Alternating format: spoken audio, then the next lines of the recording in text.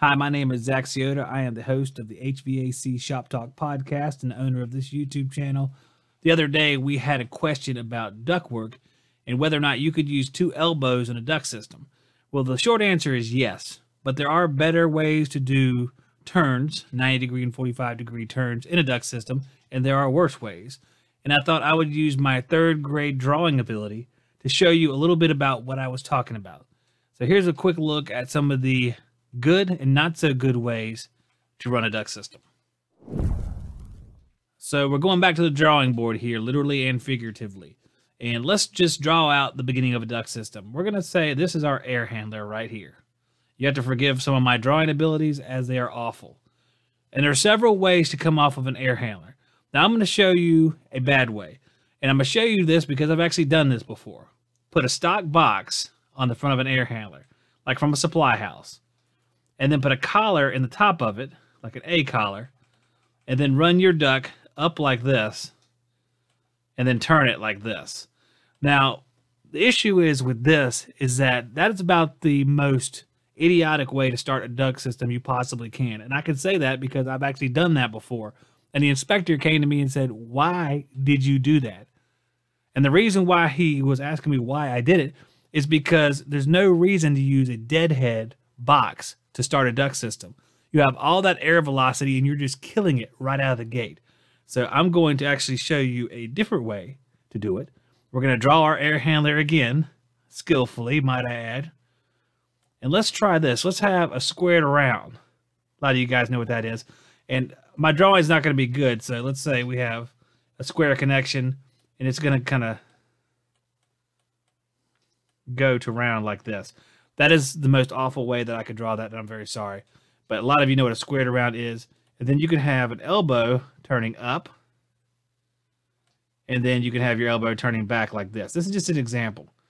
But with your elbows, we'll call this elbow number 1 and elbow number 2, there's a lot of ways you can improve airflow through elbows. And it really depends on what kind of elbows you're going to use, whether it be round or rectangular, and how they're made. So let me show you some examples of that real quick. We won't keep this too long, guys. I want to keep these tech tips relatively short. So let's just look at a couple different elbows. Here's a bad example of an elbow. Something that has these 90-degree areas right here and right here. And air is going to have a difficult time, coming around the corner like this because you have these rigid areas here, these 90-degree areas, which are not conducive to good flow. So if you go to an elbow that's rounded off, like this, it's going to be a heck of a lot better for airflow because it's going to naturally guide the air around. And if you have rectangular elbows like this that are rounded off, a lot of times they're shaped like this. You have a 90-degree throat on one side over here, and then you'll have a rounded edge on this side. A nice thing to do for rectangular elbows is to go ahead and you can put turning vanes inside of them. It'll help guide the air around like this. It's a heck of a lot better than having no turning vanes or having the straight edges like this. So that's just another tip right there, guys. And just the last thing I'm going to say is a lot of round elbows have gores. And what I mean is, let's say this is a round elbow. What I mean is round pipe. And like I said, this is the worst drawing in history. A lot of them have gores. They're made out of like 3 sections or 2 sections like this. The more gores they have, typically the better they're going to be for airflow and the more adjustment possibilities you'll have. I know this is a bad drawing, so I'm going to put up a good picture of what I'm talking about on the screen here, and you can get kind of an idea of what I mean. So that's just some quick tips about airflow. Use the right elbows if you can. Of course, you're kind of limited sometimes by what your boss is going to let you use or what you have time to use or what is carried in the supply house.